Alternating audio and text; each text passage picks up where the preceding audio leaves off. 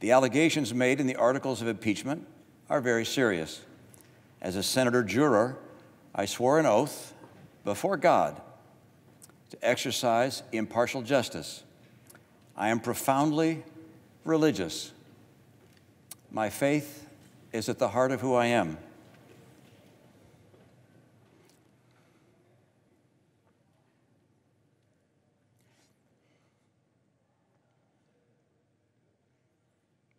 I take an oath before God as enormously consequential. I knew from the outset that being tasked with judging the president, the leader of my own party, would be the most difficult decision I have ever faced. I was not wrong. So the verdict is ours to render under our Constitution. The people will judge us for how well and faithfully we fulfill our duty. The grave question the Constitution tasks senators to answer is whether the president committed an act so extreme and egregious that it rises to the level of a high crime and misdemeanor. Yes, he did.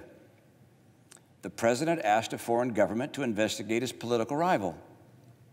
The president withheld vital military funds from that government to press it to do so.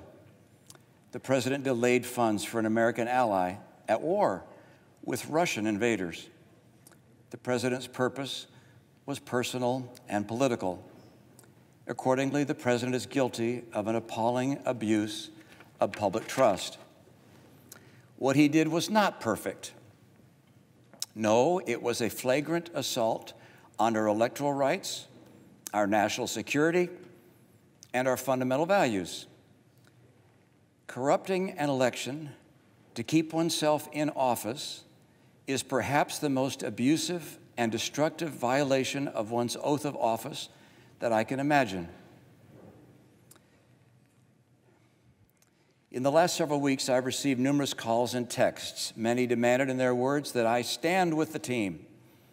I can assure you that that thought has been very much on my mind. You see, I support a great deal of what the president has done. I voted with him 80% of the time. But my promise before God to apply impartial justice required that I put my personal feelings and political biases aside. Were I to ignore the evidence that has been presented and disregard what I believe my oath and the Constitution demands of me for the sake of a partisan end, it would, I fear, expose my character to history's rebuke and the censure of my own conscience. I'm aware that there are people in my party and in my state who will strenuously disapprove of my decision, and in some quarters I will be vehemently denounced. I'm sure to hear abuse from the president and his supporters. Does anyone seriously believe that I would consent to these consequences other than from an inescapable conviction that my oath before God demanded it of me? With my vote, I will tell my children and their children that I did my duty to the best of my ability, believing that my country expected it of me. I will only be one name among many, no more, no less, to future generations of Americans who look at the record of this trial. They will note merely that I was among the senators who determined that what the president did was wrong, grievously wrong.